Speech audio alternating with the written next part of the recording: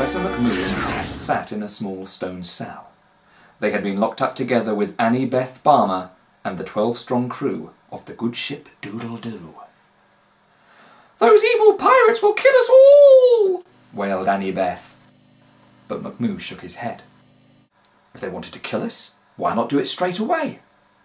Annie Beth would not be reassured. "Then they must want to make me their pirate queen!" "They're not that stupid," said Pat, and the other men nodded in agreement. Suddenly, a key rattled in the cell door, and a gaggle of sword-wielding pirates pressed in. Their leader was a dirty, stinky old man with a steel hook where his right hand had once been. "Come with us, lubbers." "Who are you?" asked Pat. "Men call me Long Pong Silver." "Oh, I can't think why," gasped McMoo. "Shift ye lily-livered dogs." Long Pong smiled nastily. "Moobeard wants to see ye and he don't like to be kept waiting. His temper makes the rage of Blackbeard himself seem like that of a mildly irritated hamster." Pat gasped. The soldiers exchanged nervous looks and Annie Beth groaned with fear, but McMoo just beamed. "This is lovely," he said. "I wanted to have a chat, perhaps even a cup of tea." Long Pong and his friends herded McMoo and the others through dark, dead-straight tunnels, eventually taking a passage that ended at a large bronze door. The Doodle-Doers were shoved into a rectangular rocky chamber, lit with bright torches and decorated with sumptuous tapestries. To Pat's surprise, crowds of people were standing around inside. There had to be 200 or more, some talking in nervous huddles, some slouching in silence. "Professor," said Pat, "these people must have arrived on those ships outside." "Passengers and crew from all over Europe, captured with their cargoes off the coast of the New World," McMoo agreed thoughtfully. "Whatever does Moobeard want with them all?" Pat clutched the professor's arm. "I think we're about to find out."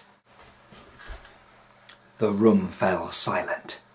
All eyes turned to one end of the chamber, where Moobeard marched on to a low stage.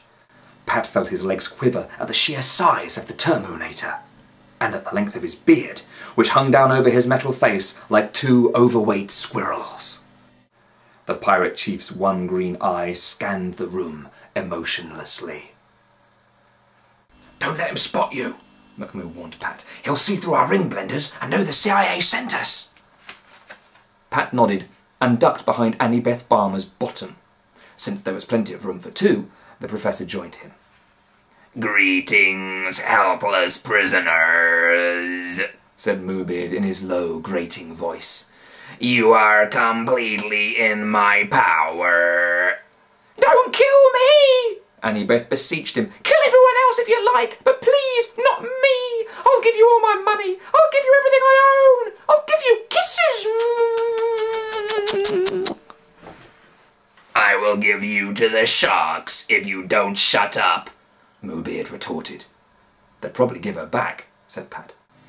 "And now I have gathered you all here, I shall send you back to your ships and let you go." For a few seconds, there was shocked silence. Then a ragged cheer went up from some of the relieved prisoners.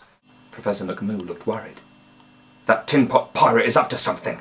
If he lets those people go, he'll have the naval fleets of half a dozen countries on his doorstep within a week." Pat nodded. "He must know he can't fight them all.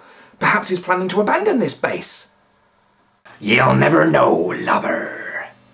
A terrible smell assaulted Pat's nostrils, and he turned to find Long Pong Silver towering over him. "Ye and your friend here bain't going nowhere. Moobeard spied ye as ye came aboard, and it seems he has other plans for ye."